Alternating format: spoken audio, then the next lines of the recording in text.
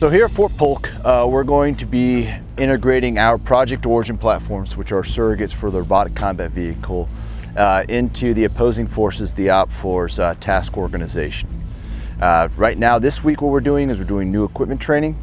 So we're letting the operators take the platforms out, familiarize themselves with the operation, learning how to do troubleshooting and employ its payloads. So over the course of the next 2 weeks, they're able to take these systems into the training area and employ them against Blue 4. Based on all the lessons learned from our previous experience is with soldiers at Fort Benning in Germany and most recently at Camp Grayling when we conducted a live fire. So all of their suggestions and improvements that they wanted on the system, we've incorporated all of those. A new controller, some new autonomous behaviors, a couple of their small payloads, and we're going to see how they perform. This is a little bit different, so we've been slowly progressing to force on force. We started out with no opposition force in Germany, where we just gave the robots to the soldiers and then they kind of exercised them in the field to see how they would utilize them, but there was no enemy that they were fighting. Then we went to Fort Benning, Georgia, and we had limited force on force with and without robots. Learned a lot, but our missions were short. They were 3 hours, 4 hours, 6 hours. We're now going to go into the box against the 101st Airborne Division on a joint readiness training center full rotation. And this is, we're giving them the robots and they have them for 24/7 for 2 weeks. And we're going to have minimal interaction with them. So it's kind of on them to build their tactics, techniques, and procedures of how they would use the robots. So we'll see how it goes. This is a new environment. It's been raining for, I think, 4 days now. We really haven't been out in prolonged rain. So we'll get to see how the robots perform in that environment, as well as the terrain's a little bit different. It's a lot more swampy, a lot more pine trees, and some other thick vegetation that'll interfere with our communication. The 101st is going to try to find us through radio frequency detection, and then obviously moving forward and making contact with the robots. So it should be a great experience, and we should have a lot of lessons learned out of this. We're really excited. This is kind of a culmination of everything we've done with Origin over the last couple of years to do a true force on force for multi-day operations. This week we are training up basically to get certified enough to use it in the box again in rotation against RTU and see what the MUT and Project Origin is all about. After I got a little bit of experience with it, I realized that its versatility can be used in multiple aspects to help all of us, like all the infantry and combat arms in general, with the smoke, the gun, all that, the UAV, all that. Pretty compact with what we need to use it for, especially for us, because like out in the box, we're known for like being stealthy, sneaky, and always attacking RTU when they least expect it, especially at night. And it's camoed up good, which we love to do here, and so I think it would work really good for us against them.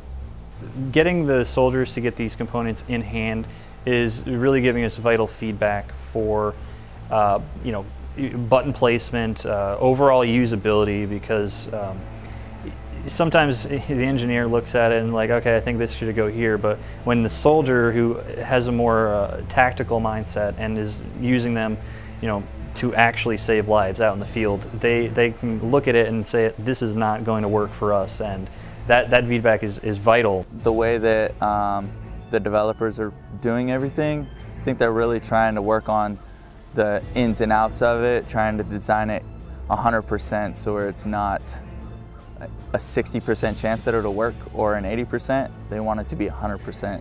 So I'm glad that they're doing a lot of test runs going forward. This particular experiment is very significant because we have never employed robots in a manner where we can actually learn the TTPs and SOPs and how to defeat enemy robots. Also, the reason why it's important is Geronimo, first the 509th, has a lot more flexibility in how they employ these systems than traditional forces do. So we believe we're going to get some very creative use cases, maybe some new ways of looking at the problem, and develop new value propositions for the RCV given their ability to creatively solve the problem through non-traditional means. So one of the things that's really good about this exercise is the partnerships that we've had with PO Chem Bio, Armament Center, the CFT, Major Wallace and the Next Gen Combat Vehicle team. General Kaufman's been just a huge advocate of Origin, and ensuring that all the lessons learned from Origin are brought over to RCV for evaluation to see if that should be on the robotic combat vehicle. And then obviously all the information that we gain from this experiment will go down to the Army Capabilities Manager Infantry and the Robotics Requirements Division for the Small Mission Equipment Transport Program of Record. So we have a new controller that is strictly for dismounts, and we'll get a lot of good feedback on that. We've taken a lot of time developing that controller to make sure that we get it right, and we think we have a pretty good solution, and we'll find out, right? This is our test. And if we pass, then we'll take that information, good and bad, over to Product Manager Robotics and Autonomous Systems for the Small Mission Equipment Transport program. And we'll let them know this is a soldier-approved solution, and then they'll build the requirements to get that in the hands of the soldiers. These vehicles are going to be the last time they're implemented in an operational experiment like this. We're moving forward with increment 2, a version 2 of the Project Origin platform. It's going to be a tracked vehicle.